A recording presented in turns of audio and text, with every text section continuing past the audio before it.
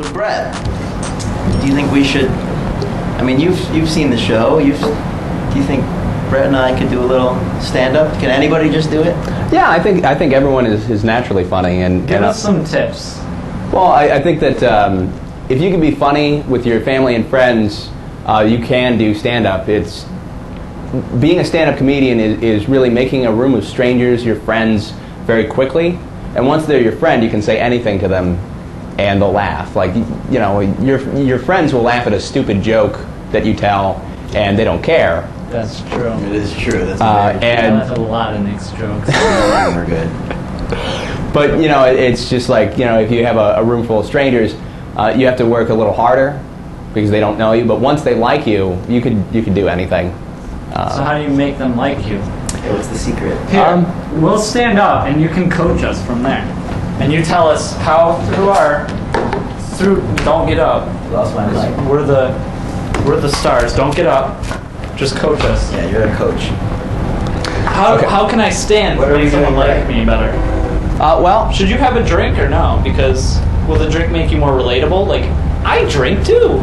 Well, I mean, there's definitely an element to that.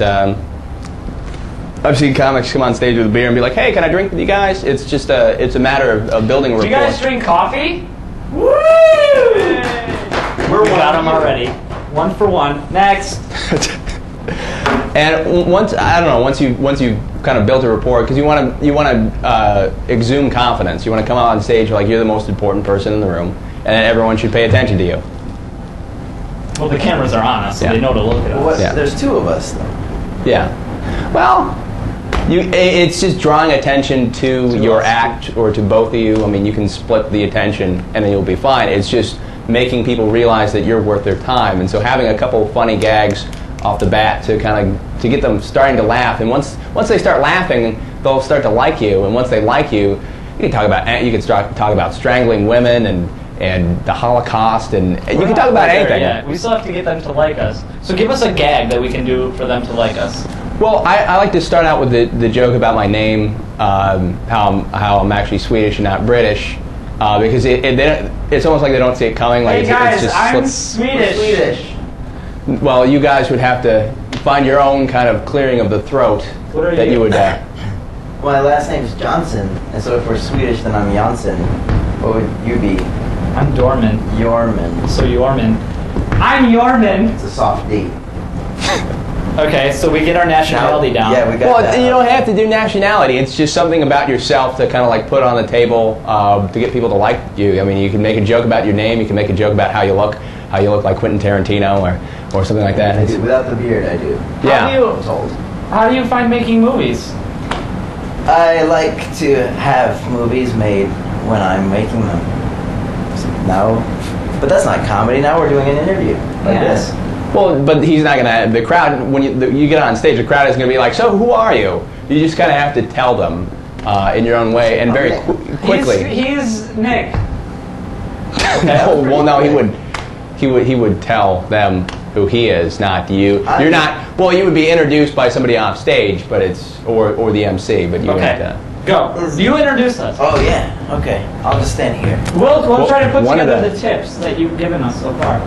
One at a time, or both at the. Ready, go.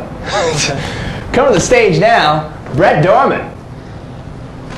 Woo! Woo! Thank you. I just wanted to throw it out there. My name is actually Brett Jorman.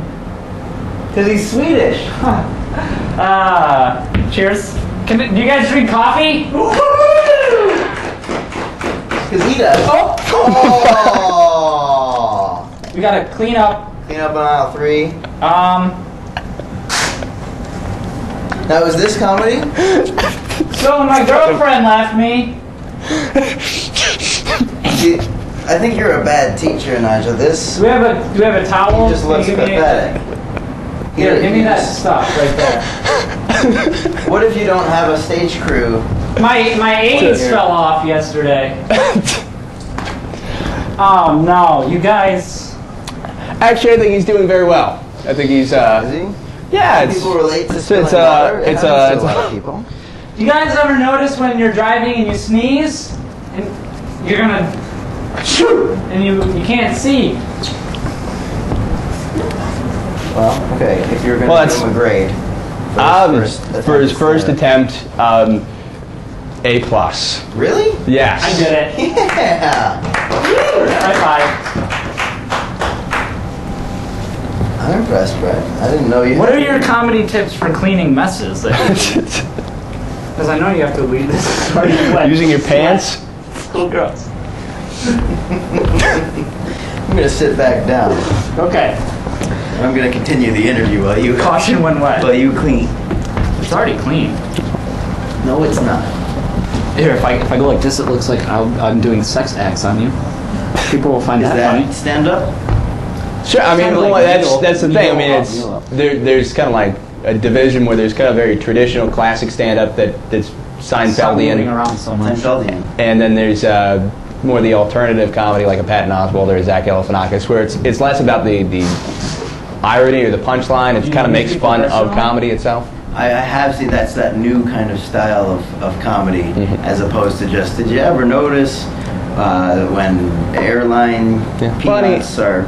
It's all Funny. Yeah, Any but if traditional- you get the crowd to like you enough, then they'll laugh at anything. So you Yeah, can do exactly, that stuff. and which is why alt comedy has become popular. Is that they've still tapped into the elements that make a successful comedian. They just use a different formula to get their laughs. Whereas an older comedian will use an observation, they'll use truth, or they'll use irony and a pun.